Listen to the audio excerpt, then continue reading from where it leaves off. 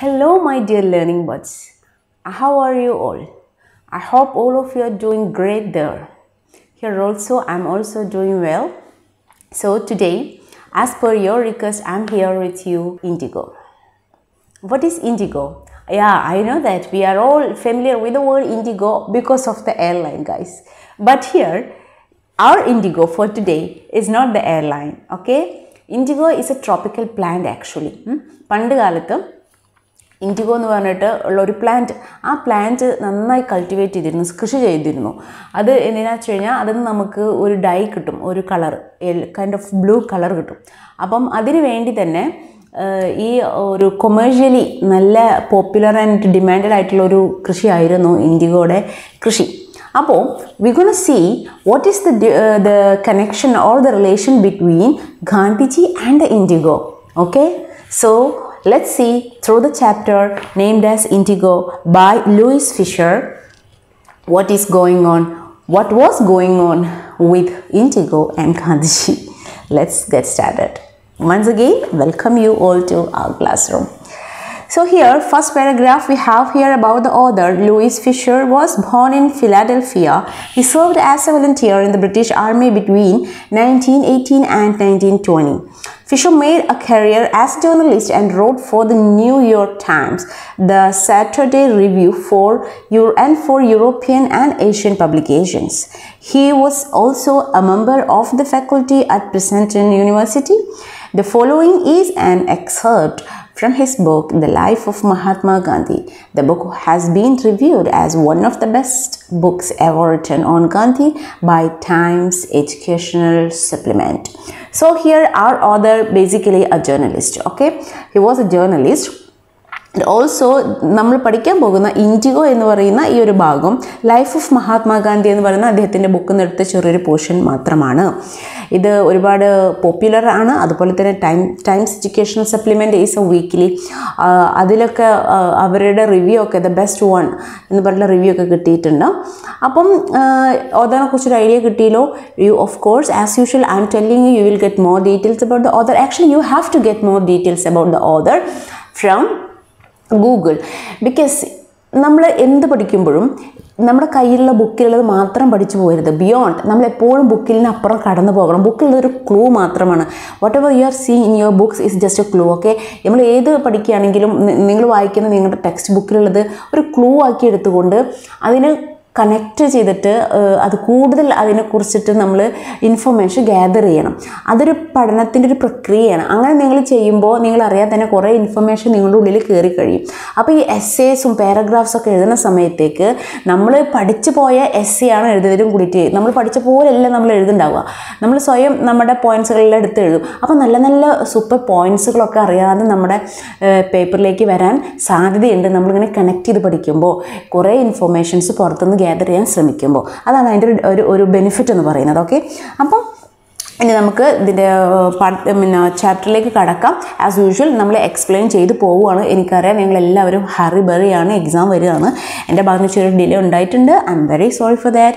So now let's go to the chapter.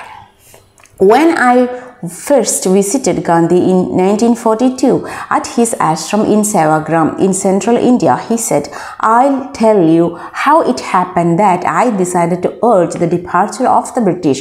It was in 1917." So here, ഈ chapter എന്ന് പറയുന്നത് നമ്മുടെ author ആയിട്ടുള്ള ഫിഷറും ഗാന്ധിജിയും തമ്മിലുള്ള ഒരു ഇൻ്റർവ്യൂ.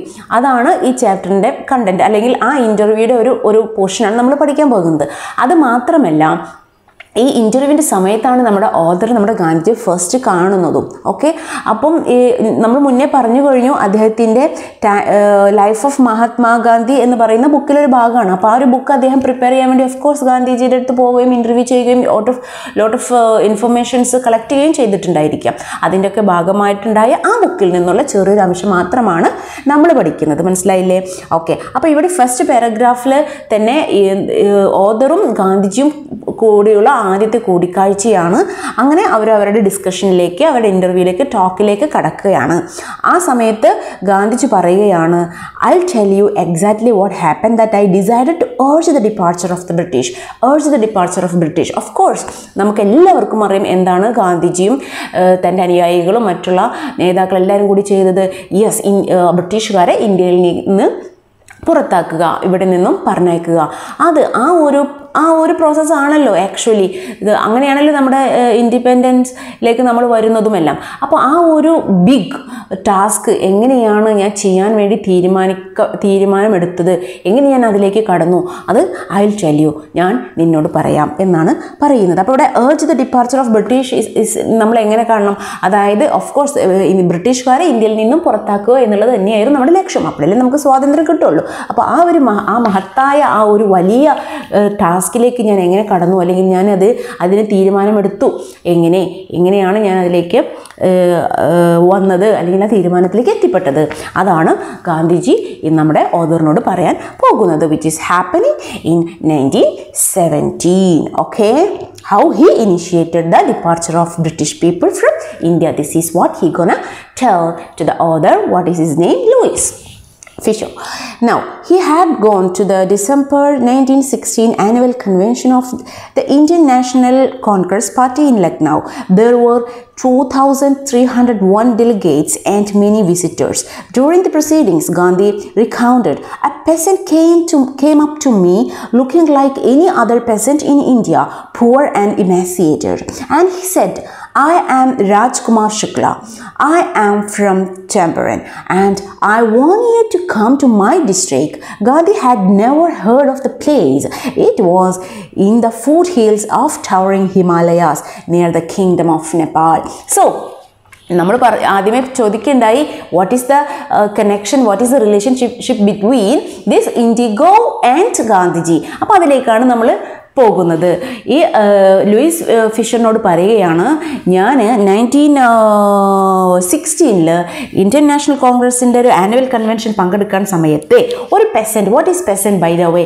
പെസൻറ്റ് എന്ന് പറഞ്ഞു കഴിഞ്ഞാൽ ഒരു കൃഷിക്കാരൻ, അതായത് ഒരു സാധാ പാവപ്പെട്ട കൃഷിക്കാരനെ നമ്മൾ പെസൻറ്റ് എന്ന് പറയാം. അപ്പോൾ പണ്ടത്തെ കാലത്തുള്ള ഇന്നത്തെ കൃഷി സമ്പ്രദായമല്ലായിരുന്നു അന്നുണ്ടായിരുന്നത്.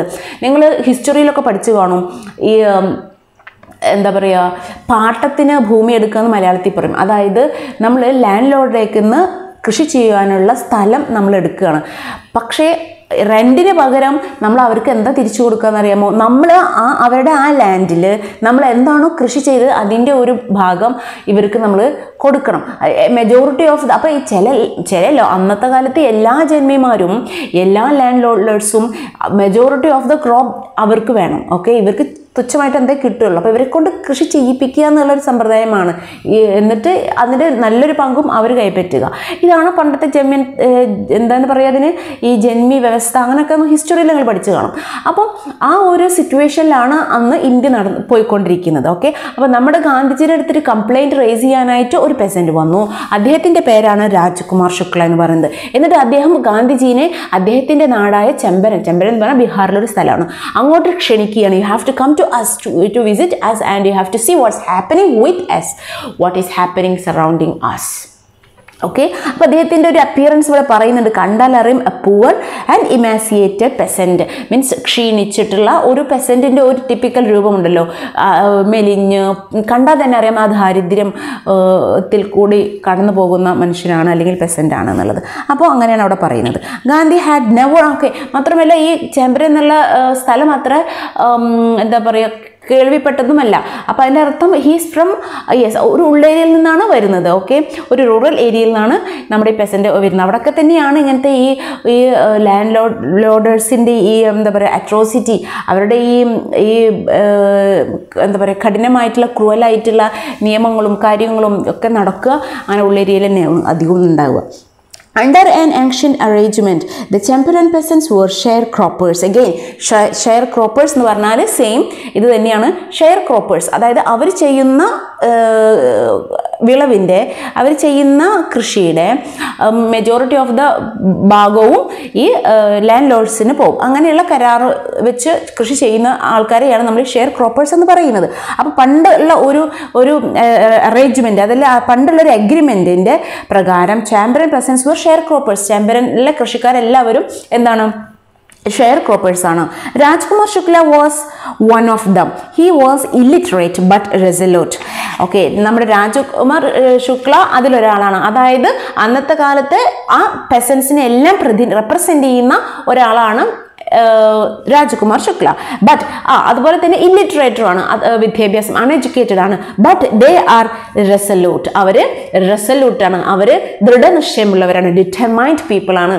അല്ലെങ്കിലും പണ്ടത്തെ കാലത്തെ ആൾക്കാരെ നിങ്ങൾ എടുത്ത് നോക്കിയാൽ നമുക്ക് മനസ്സിലാക്കാൻ പറ്റും അവരത്ര വലിയ എഡ്യൂക്കേറ്റഡും അല്ലെങ്കിൽ അക്കാഡമിക്കൽ ക്വാളിഫിക്കേഷനും ഒന്നുമില്ല. പക്ഷെ അവരുടെ ഡിസിഷൻസും അവരെടുക്കാൻ പോകുന്ന തീരുമാനം, അവരെടുത്ത തീരുമാനത്തിൽ അവർക്കുള്ള നിലനിർപ്പ്, ആ ഉറച്ച വിശ്വാസം, ഇതെല്ലാം നമുക്ക് പഴയ ആൾക്കാരിൽ ഇപ്പോഴും പഴയ ആൾക്കാരിലും നമുക്കത് കാണാൻ പറ്റും.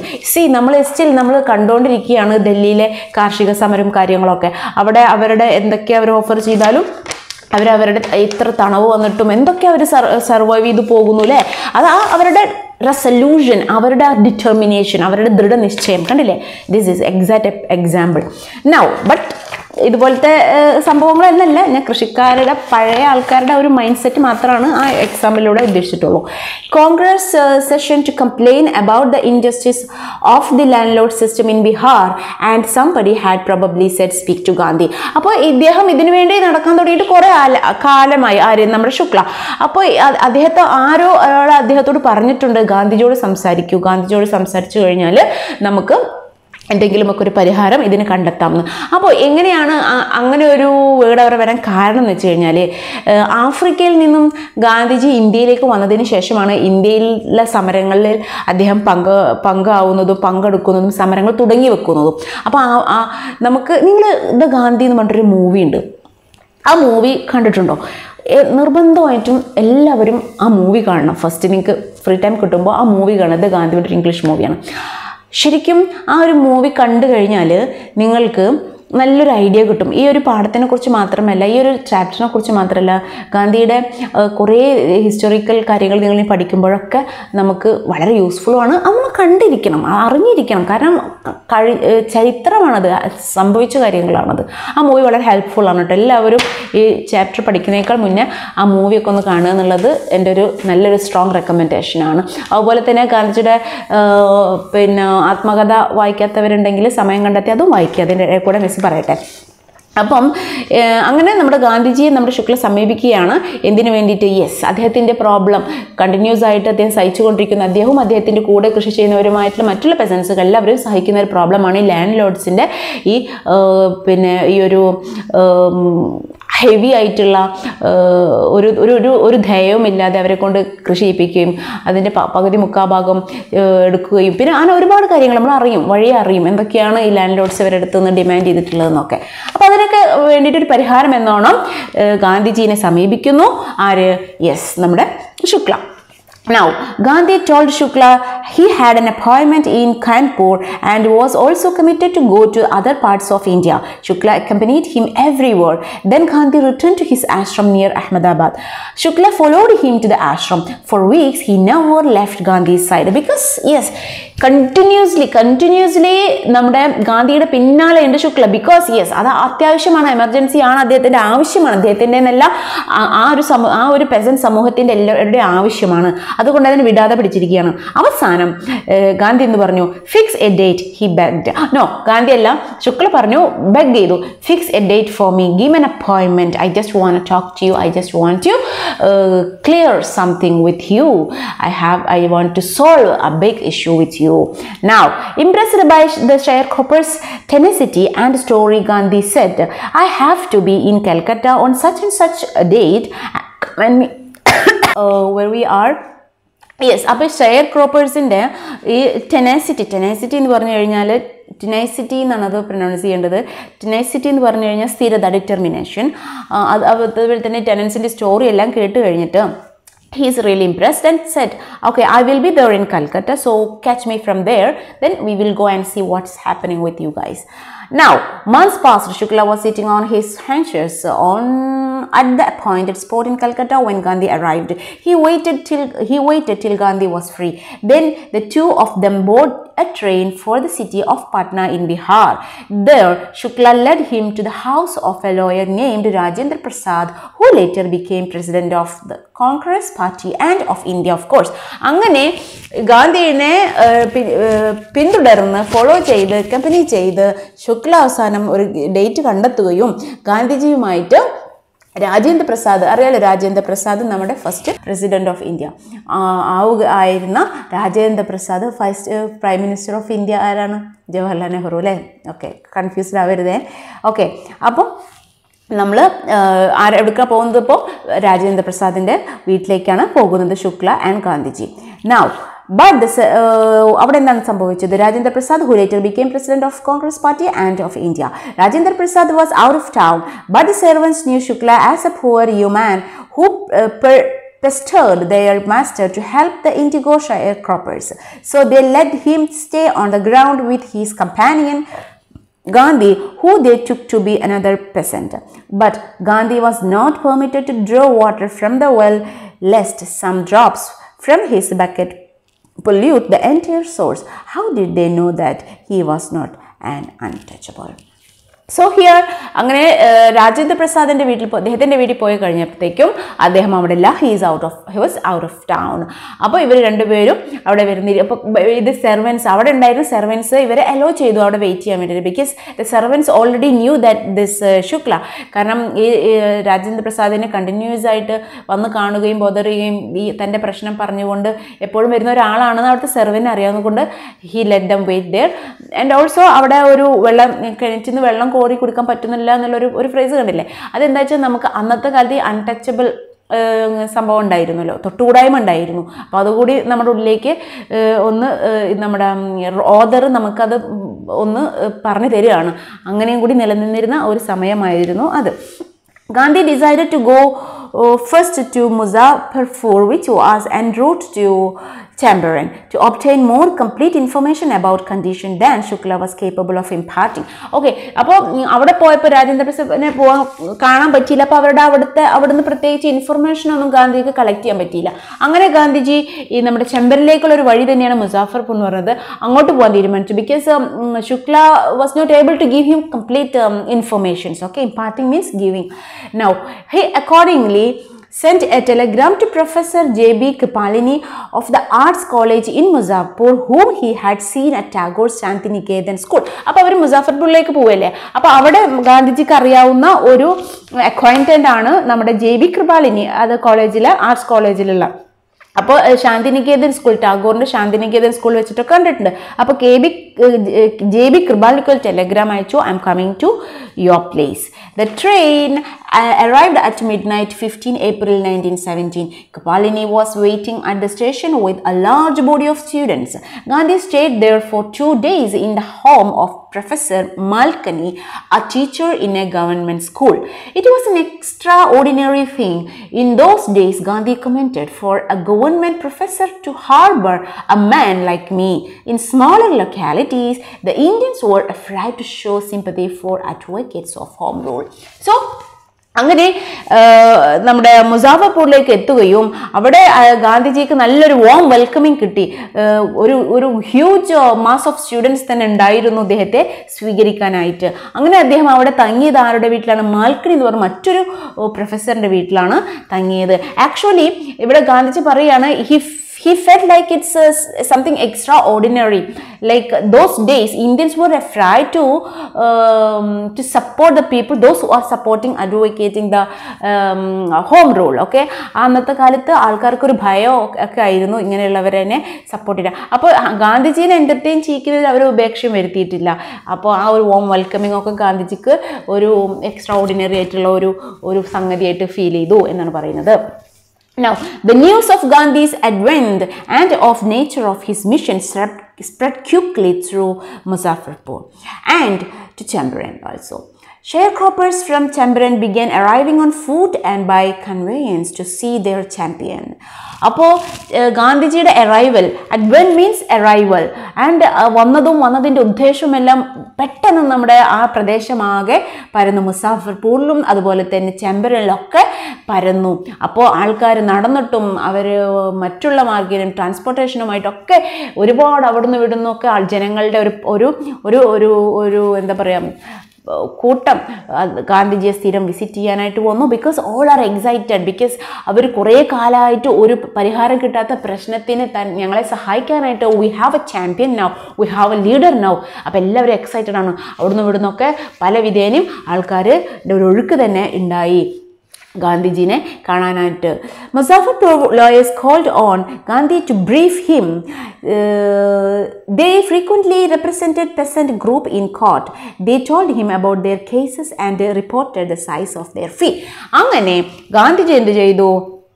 Gandhiji called on means visit phrases. Okay, നിങ്ങൾക്ക് അറിയാമോ ഫ്രേസസ്? അതൊക്കെ നമ്മൾ പഠിച്ചിട്ടുണ്ട് ഗ്രാമർ ക്ലാസ്, സ്കൂളിലൊക്കെ. Called on, pass the way, go on, അല്ലേ? വിസിറ്റ് ചെയ്യുക, കോൾ ഓൺ പറയാം, വിസിറ്റ് എന്നാണ് അർത്ഥം. Called on, visited. Pass the way means died, pass away dye. Then go on means continue. അങ്ങനെ കുറേ ഫ്രേസസ് നമ്മൾ പഠിക്കണം കേട്ടോ. ഇനി അപ്പം called on Gandhi to brief him. അപ്പോൾ അവിടുത്തെ ലോയേഴ്സ് എല്ലാവരും കൂടിയിട്ട് നമ്മളുടെ ഗാന്ധിനെ വിസിറ്റ് ചെയ്തു. To brief him, അവനക്കൊരു idea, brief ചെയ്യണ്ട, അവർ ഐഡിയ കൊടുക്കണ്ട. What's going on there exactly, what is happening വിത്ത് ദം.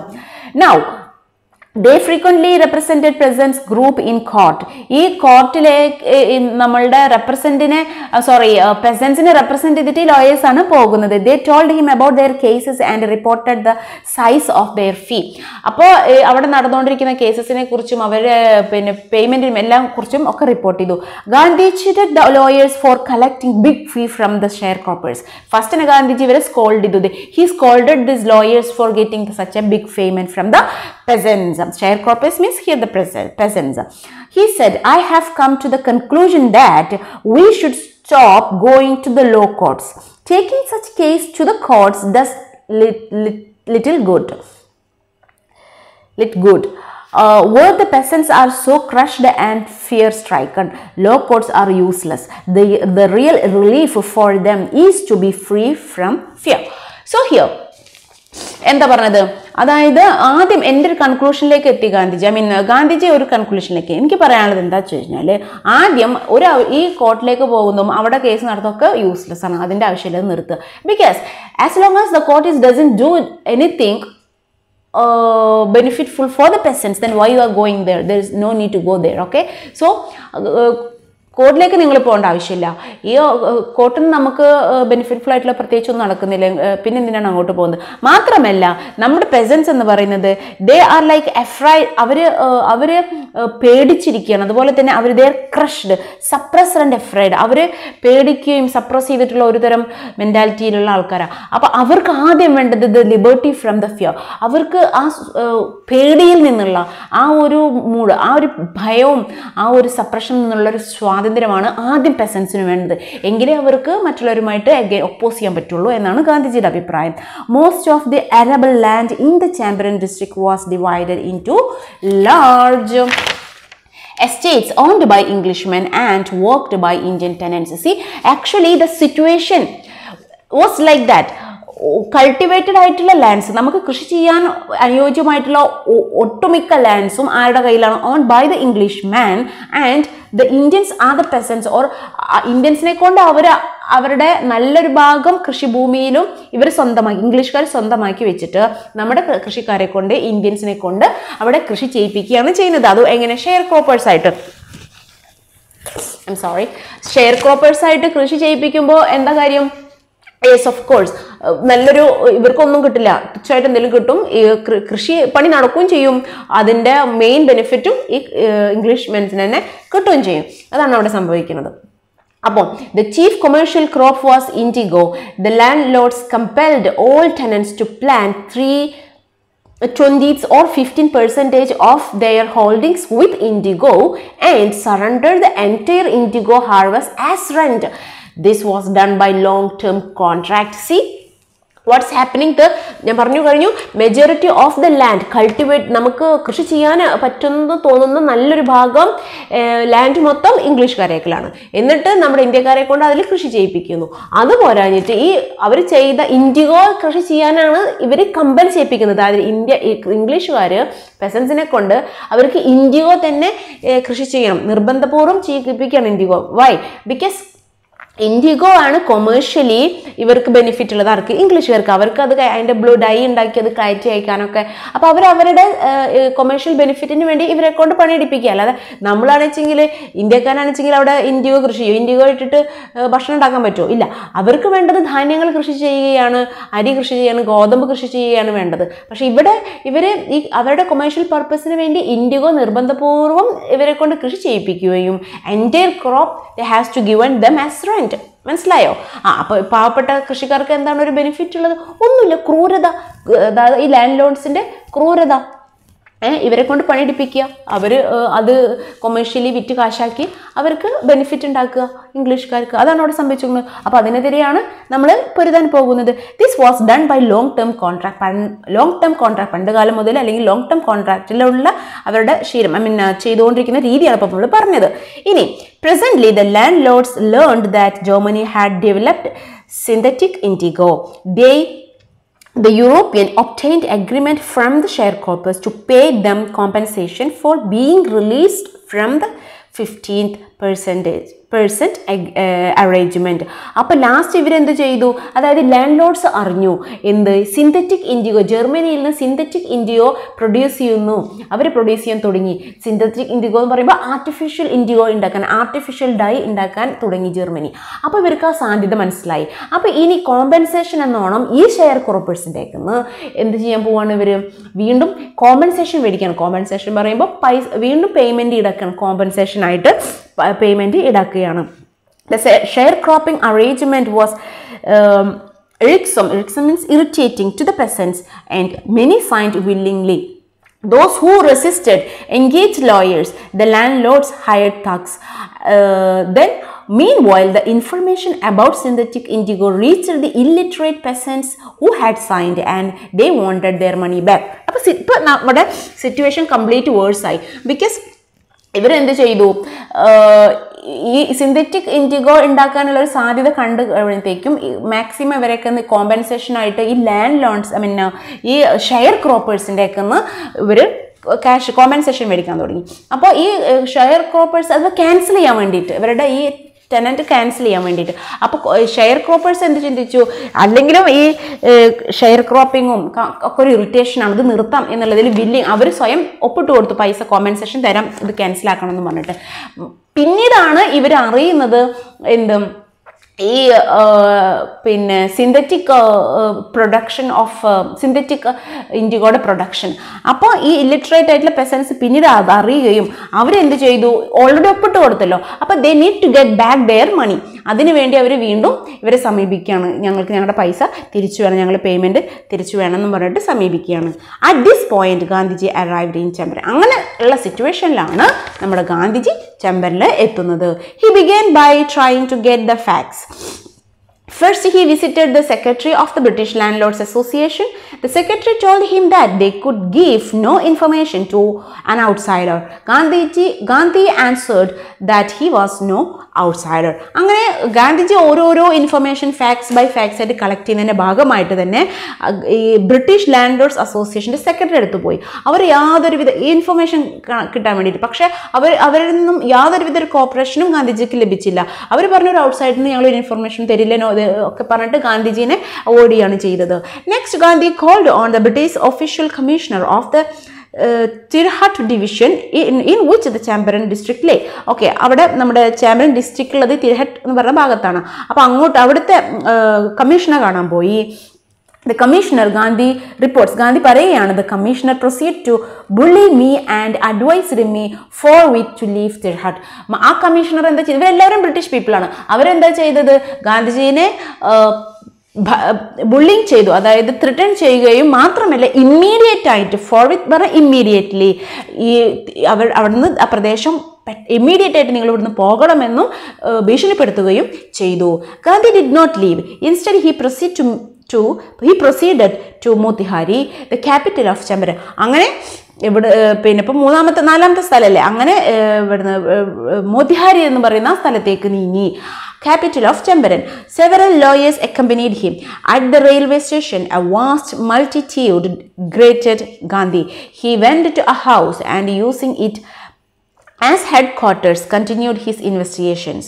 അങ്ങനെ ഇപ്പോൾ ഗാന്ധി ഉള്ളത് മോത്തിഹാരി പറഞ്ഞ സ്ഥലത്താണ്. അപ്പം നിങ്ങൾ ഇവിടെ ഒരു കാര്യം മനസ്സിലാക്കേണ്ടത്, നമ്മുടെ ഈ സമരം പരക്കുന്നത് കണ്ടോ, ഒരു ചെറിയൊരു പ്രദേശത്ത് മാത്രമല്ല, ചമ്പരനിൻ്റെ തന്നെ പല പല ഭാഗങ്ങളിലായിട്ട് ഇപ്പോൾ സമരം പരന്നു കഴിഞ്ഞു. അപ്പോൾ ഗാന്ധിജി ഓരോ ഭാഗത്തേക്ക് അറൈവ് ചെയ്യുമ്പോഴും അവിടുത്തെ ആളുകൾ ഉണരുകയാണ്, അവർക്ക് സപ്പോർട്ട്, അവർക്ക് കൂടുതൽ സ്ട്രെങ്ത് വരികയാണ്, അവരും പിന്നെ ഞങ്ങൾക്കൊരു നേതാവുണ്ടല്ലോ വെച്ചിട്ട് ആൾക്കാരെ ഗ്യാദർ ചെയ്യും. അപ്പം നമ്മുടെ ഈ സമരം വലുതാവ്, അതിൻ്റെ ഒരു വലിപ്പം കൂടി വരുന്നത് കൊണ്ടോ സ്ഥലങ്ങളിലേക്ക് സ്പ്രെഡ് ആവുന്നതും, അങ്ങനെ അവിടെ ഒരു വീട്ടിൽ താമസിക്കുകയും ഹെഡ്ക്വാർട്ടേഴ്സ് ആക്കുകയും അവിടുന്ന് വീണ്ടും ഇൻവെസ്റ്റിഗേഷൻ തുടങ്ങുകയും ചെയ്തു. A report came in that a peasant had been maltreated in a nearby village. Gandhi decided to go and see. The next morning he started out on the back of an elephant. He had not proceeded far when the police superior messenger overtook him and ordered him to return to town in his carriage. Gandhi complete. അപ്പം അങ്ങനെ ഇതിൻ്റെ ഇൻവെസ്റ്റിഗേഷനൊക്കെ തുടങ്ങി. അപ്പോഴാണ് അറിഞ്ഞത് ഏതോ ഒരു pheasant ഈ എന്താ പറയുക, അവർക്ക് എന്തോ പറ്റിയിട്ടുണ്ട്, മാൾ ട്രീറ്റഡ് മീൻസ് അദ്ദേഹത്തെ ആരോ എന്തോ ചെയ്തു, മാൾ ട്രീറ്റഡ്, ഇൽ ട്രീറ്റഡ്. അപ്പോൾ അദ്ദേഹത്തെ കാണാൻ വേണ്ടി പോകാൻ തീരുമാനിക്കുകയും ഇറങ്ങുമ്പോഴാണ് വീണ്ടും നമ്മുടെ കമ്മീഷണറിൻ്റെ അല്ലെങ്കിൽ സുപ്പീരിയറിൻ്റെ മെസ്സഞ്ചർ വരുന്നതും ഗാന്ധിയോട് തിരിച്ചു പോകണമെന്ന് പറയുകയൊക്കെ ചെയ്തു. ഗാന്ധി എന്ത് ചെയ്തു, വളരെ ക്ഷമാപൂർവം അത് അനുസരിക്കുകയും ചെയ്തു. The messenger drove Gandhi home, where he served him with an official notice to quit Chamberan immediately. അപ്പോൾ ഓക്കെ, അങ്ങനെ ഈ മെസ്സഞ്ചറിൻ്റെ കൂടെ ഗാന്ധിജി തിരിച്ചു പോവുകയും ഒരു നോട്ടീസ് കൊടുത്തു. അതിലെന്താണ് എഴുതിയിരിക്കുന്നത് പറഞ്ഞാൽ, നിങ്ങൾ ഔദ്യോഗികമായിട്ടൊരു official ലെറ്ററാണ്, you have to leave from the place immediately. Gandhi signed a receipt for the notice and wrote on it that he would disobey the order. Okay, give me a pen and I will do the signature. Okay, no problem. അങ്ങനെ agreement ഞാൻ ഒപ്പിട്ട് തരാം. പക്ഷെ ഒപ്പിടുമ്പോൾ ഒരു കാര്യം എഴുതി വെച്ചു, I'm not gonna leave here. Okay, I'm not gonna leave Chamberan. ഞാൻ ചെമ്പരൻ വിടില്ല, ഞാൻ പോകില്ല, അല്ലെങ്കിൽ ഞാൻ നിങ്ങളുടെ order അനുസരിക്കില്ല. He would disobey the order. ഇതായിരുന്നു ഗാന്ധിജിയുടെ കുറിപ്പ്. ഈ ഒരു കുറിപ്പ് എഴുതിയിട്ടാണ് ഗാന്ധിജി പിന്നെ സൈൻ ചെയ്തത്. അപ്പോൾ ഇവിടെ ഇപ്പം എന്താ സംഭവിച്ചത്, നമ്മുടെ ചെമ്പരൻ അതല്ലെങ്കിൽ ഇൻഡിഗോ മൂവ്മെൻറ്റ്, ഇത് ഇൻഡിഗോ മൂവ്മെൻറ്റ് എന്നാണ് ഹിസ്റ്ററിയിൽ പറയുന്നത്. ഇൻഡിഗോ മൂവ്മെൻറ്റ് തുടങ്ങിക്കഴിഞ്ഞു. ഗാന്ധിജിക്ക് ഇപ്പം അത്യാവശ്യം ഒരു ഗ്രൗണ്ട്, എവിടെ ചെന്നാലും ഗാന്ധിജിനെ സ്വീകരിക്കാൻ തന്നെ മാസ് ഓഫ് പീപ്പിൾ ഉണ്ട്, ഒരുപാട് ജനങ്ങളുണ്ട്, ഈ കൃഷിക്കാരും ഇന്ത്യക്കാരുമായിട്ട്. അപ്പോൾ ഗാന്ധിജിക്കും നല്ലൊരു സപ്പോർട്ടുണ്ട്.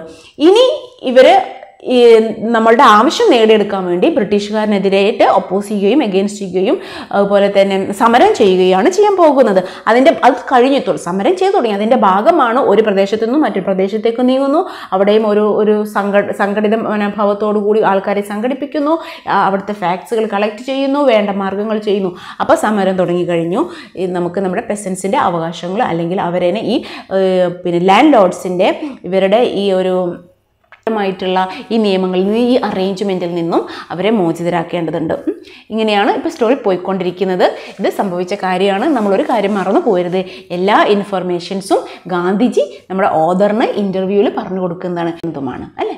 അപ്പോൾ ഇന്ന് ഇവിടെ നിർത്തട്ടെ, ബാക്കി നെക്സ്റ്റ് ഭാഗം the very next day we gone upload. Okay, so stay tune with me. Thank you very much. Thanks very big thanks for all of my wonderful people, those who supported me and waiting for me as well. Okay, we'll see you again with another class, and don't worry, rat trap is under process. Bye bye.